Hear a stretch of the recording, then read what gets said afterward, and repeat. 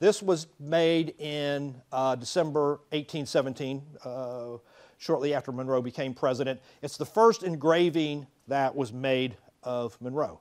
But people really didn't see this very much either because it was engraved, it was put in a book, but they were expensive.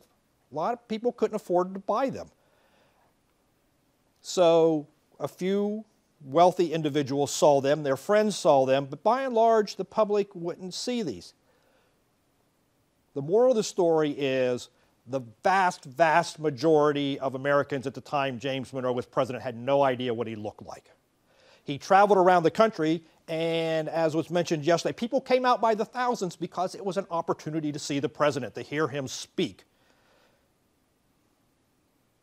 Thomas Jefferson, during his presidency, gave 2 speeches. James Madison, 3. They never traveled, you never saw them. Monroe went on a tour, and it was this huge event because the president was coming to town. We could actually see the president. We could hear him talk. This is an idea that just seems so foreign to us, that somebody runs the country and you have no idea what he even looks like.